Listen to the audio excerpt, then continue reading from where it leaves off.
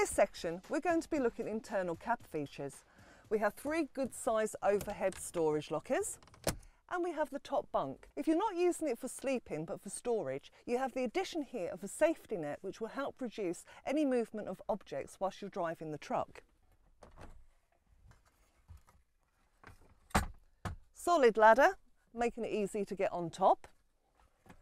And if you're not using the top bunk, you can pull on the handle to put it in its upright position. Underneath the bunk, you have access to the storage lockers, and the one here behind the driver's seat is also accessible from outside the vehicle.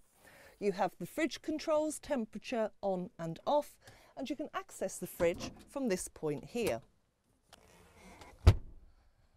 You have a storage drawer, access again to the fridge. You have a bin by the driver's seat and a bottle holder.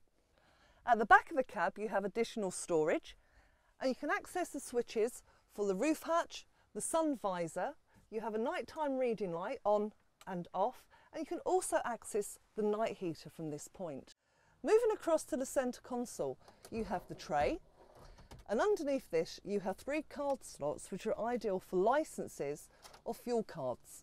Below this you have 2 cup holders, and beneath this you have 2 USB points. The one on the left is purely for charging purposes, and the one on the right is to connect your audio device.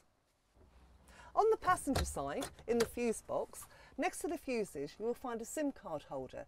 This is ideal for fleet operation or for 2 phone connection.